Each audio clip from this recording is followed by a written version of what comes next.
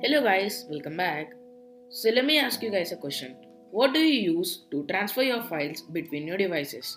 Be it from your phone to your PC to your desktop, etc. Let me guess. Files by Google, Xender, or just 12 adapters lying around to transfer a single file? Well, today I found a universal file sharing system to make your life much easier. So without any further ado, let's get straight into the video.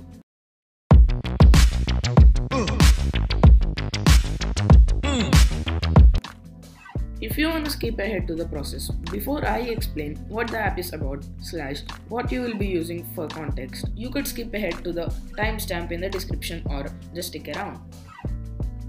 Snapdrop, an open source wireless file sharing app built just like Apple's Airdrop, where you could share files between Apple devices with a single tap, but now you could do that between all your devices.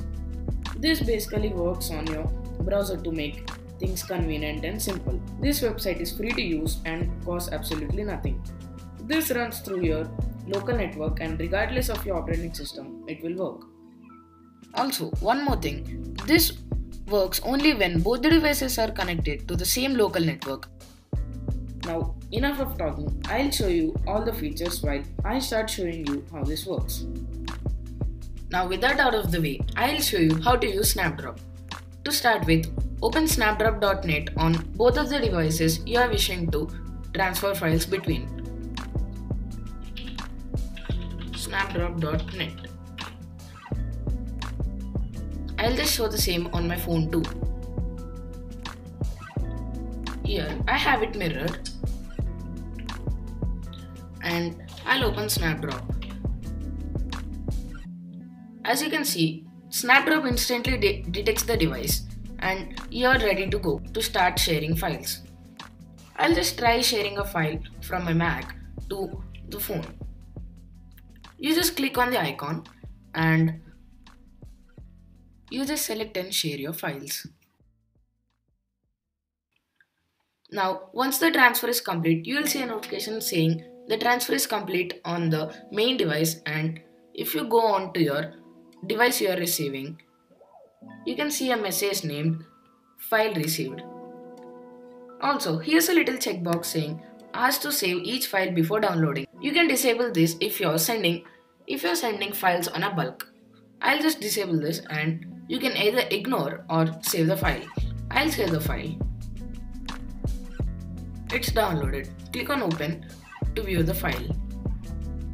Now I just showed you how to do this on a laptop to phone, but it's the same between any devices like laptop to phone to laptop, etc. I'll show the same on the phone.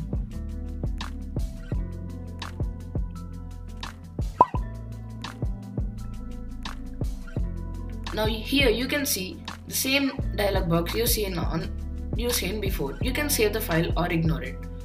I'll save the file and show in Finder to view it. Also, you could right click to send a quick message. Hit send and you will receive a notification on the other device. You can either close the window or you can copy it. I'll close it. Also, you could click on the moon crescent here to turn on dark mode and click it back to turn on light mode. Here you can see the info. Snapdrop, the easiest way to transfer files across devices. If you like the project, you can fund it via PayPal, and here's the link to the GitHub project. As you can see, everything is open source, and also your files won't be saved in the Snapdrop servers for your privacy. Even the server's content is open source in these files if you wanna check. Also, one more little thing to note. There is no native app for either Android, iOS, Windows or Mac, but you could install a progressive web app, which is like a Chrome based application. I already made a video about that, which I linked to in the description or in the top right corner as in form of cards. But there are some custom clients for Android like this one, which you can install, which does the same functionality, but it is not official and it might have some bugs. I'll show you the PWA method. In the top right corner, you can see a install app icon. Click on that and hit install.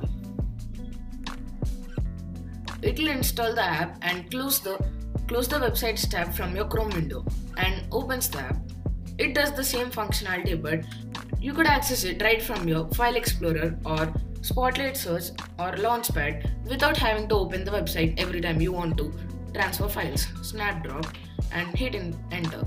It will open this window.